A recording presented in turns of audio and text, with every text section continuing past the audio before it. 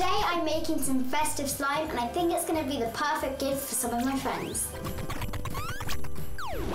Okay, so what you'll need is some foaming hand wash and foaming face wash, shaving foam, red clay and white clay, red glitter and white glitter, and red paint and some glue and activator. We're going to start by making one big fluffy slime and then we're going to split them into two halves to make the two different colours. So let's add the glue first. Next step, shaving foam. If you just add about half of the amount of glue, then it will be really nice and fluffy and still stretchy. Our next step is to add foaming face wash and foaming hand wash. These also make it smell quite nice. So let's start mixing. So the activator makes all the things you're adding before the activator clump together and hopefully turn into slime. Once your slime has kind of gone off the sides, you have to take your spatula out and start using your hands. This is one of my favourite parts because you get your hands messy. It looks like one big snowball.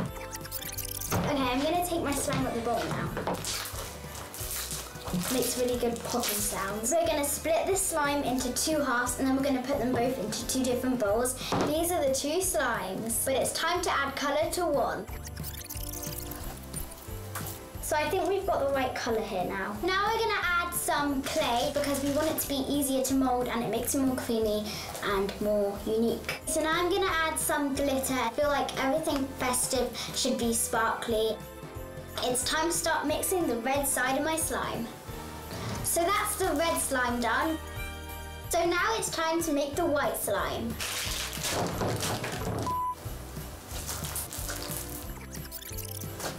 So this is the really exciting bit. Now we're going to mix them both together and I can't wait to see how this turns out. Oh my gosh, it's turned out so well. I didn't know I could make a candy cane. It's got a really nice texture and it looks so festive. This is going to be the perfect Christmas gift to my friends. Okay, so now we're going to be making a really cool jar so I can give it as a cool gift to friends or family. The things I'm using to decorate this are some ribbons, bows, and then we have some colourful gems.